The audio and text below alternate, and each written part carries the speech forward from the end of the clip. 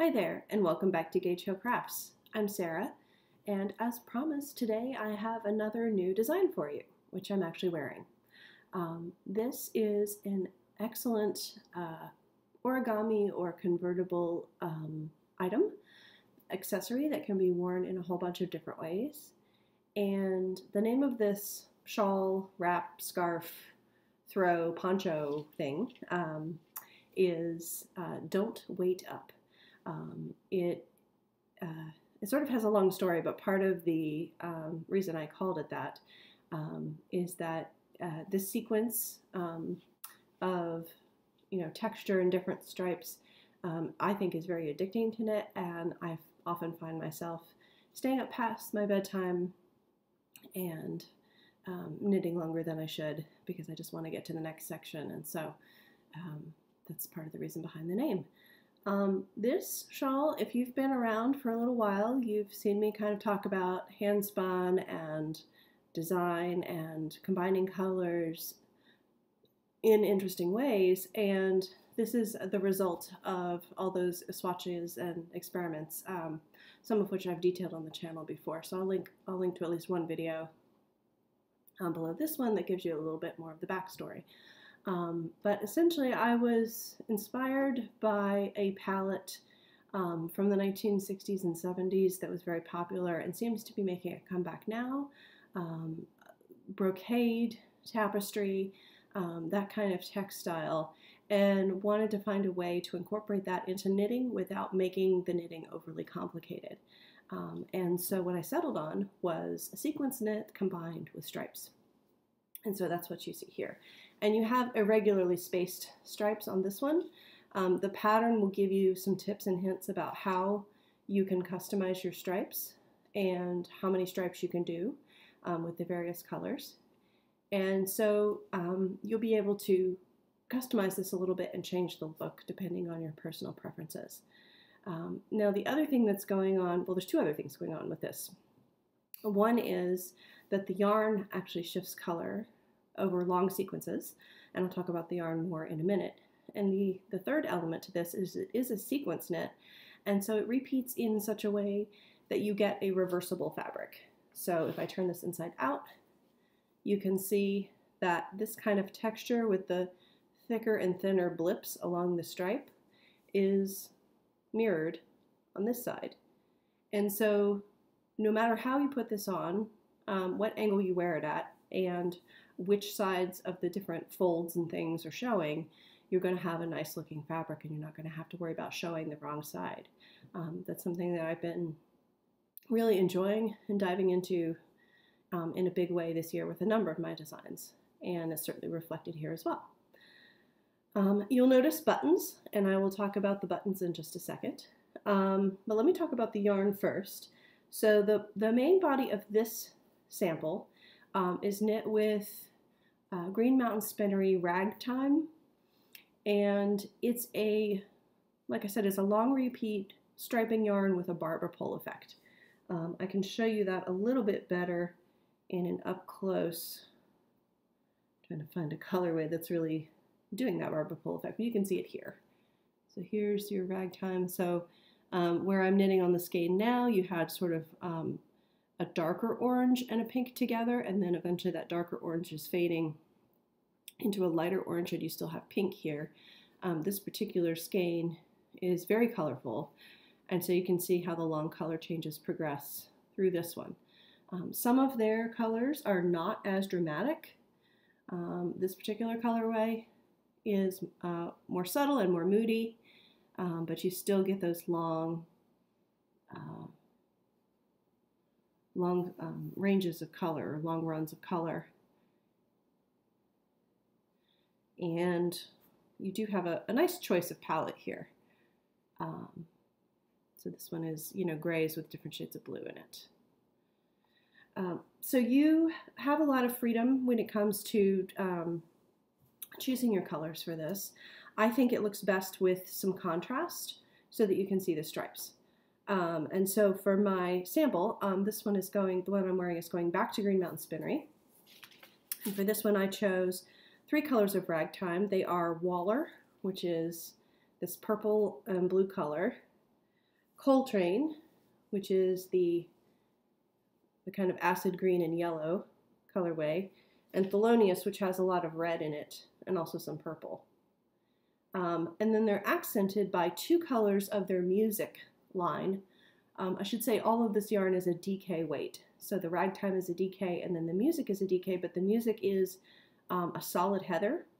So here's what it looks like in the ball. And then knit up, you'll see it does not change color.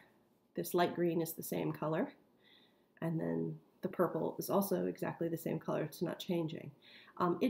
These colors do look different on the fabric as you switch colors with the background. So, you know, this purple stripe here, it looks a little different than these purple stripes down here, but they're actually the same tone. So that's one way to knit this shawl. The other way to knit it is to use 4 skeins of the Ragg-Time instead of 3 and then a solid. And I am actually working, I've just cast on my own, my own version of this shawl that I'm going to keep. And I've chosen 4 skeins of the Ragg-Time again. And I can show you them all together here. I hope. Pick all these up. So there they are together. And you can see that the 3 over here all are rather dark, and that's intentional on my part because I wanted to have just one that was a contrast, so that's this one over here. But the other 4 are fairly deep in tone. But you could go the other way. You could choose 3 light ones and then choose 1 dark for your contrast. And these will all be in the pattern notes, but I'll just tell you really quickly. So this is Joplin.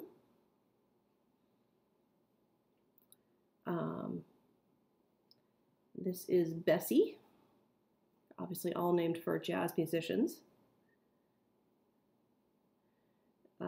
This is Waller again, the purple. And this brightly colored one is Jelly Roll, for Jelly Roll Morton. And this lighter color is the one that's going to be striping across the entire shawl. So on the one I'm wearing, you can see I chose 2 solids. On the one I'm making, I'm just going to use the Jelly Roll and let it do all the work of these contrasting stripes all the way down. And again, I'll vary the density of the stripes as I go.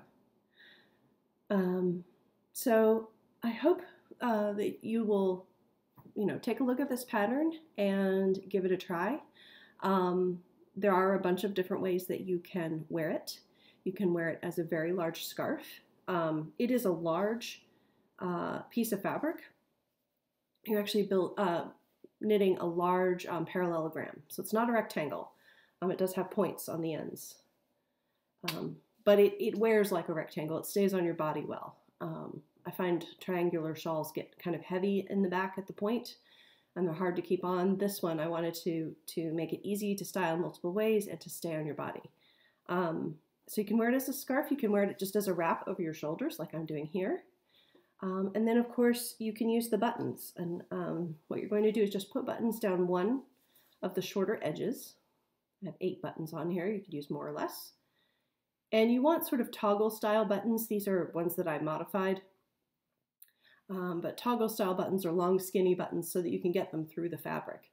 And there's no specific place that you have to attach the buttons. You can experiment and fold the fabric in different ways because this is knitted at a fairly loose gauge. And so what you can do is just slide the button right through at any point in the fabric and then make a loop. You probably always want to make a loop that's larger than just a finger, but make a loop that you could stick your head through, stick an arm through, and that will allow you to wear this, like I said in the beginning, as a scarf, as a wrap, as a poncho, over your head. You could even wrap it pretty tightly around your head and still have enough fabric to kind of cover your cowl area, so it can be like a Little Red Riding Hood type of hood, or a little capelet. Lots of options for styling this. And that's what I wanted to do also with this, is just make it as versatile as possible. Because the yarn is spun in a woolen method. It's very light and very bouncy, and so for the yardage and for the amount of yarn that you're using, you get quite a lightweight item that is quite big. So it's almost, I mean, it would be big enough to knit this and give it as a baby blanket, and have the parent, you know, swaddle the kid and then button it up. That would be another option, I guess, for this. So, you know, that's how large this is. And I like that because even though it is very big, it's not very bulky and it's not very heavy. And so you could put this on in a way and then still get, you know, your winter coat on over top of it if you wanted to. So like I said, I hope you will give this a try. I hope that you will play around with your color choices. One tip I always have for doing stripes or color work is to take a picture of all your yarns together, turn that into a black and white image, and then make sure you have some contrast so that you can see your pattern. But like I said, it is a very meditative knit, and once you get going, it's incredibly simple. It's just a 2-row repeat. And so, you know, I think this would also be great travel knitting or great TV knitting or great, you know, craft night knitting with your friends. It's still something that you can, you know, have a conversation and be enjoying other people's company and not have to sit and concentrate too hard on. And Green Mountain Spinnery will be at the New York Sheep and Wool Festival coming up this weekend. And so if you happen to be there, you'll be able to see all their Ragg-Time colors in person and choose your palette for this design. Like I said, it does either take 4 skeins of Ragg-Time or 3 skeins of Ragg-Time and 2 skeins of the music, which is the solid stripe. So thanks again for tuning in. Happy knitting, and if you do decide to make this pattern, please tag us on Gage Hill Crafts on social media, and we would love to see your results. Thanks a lot.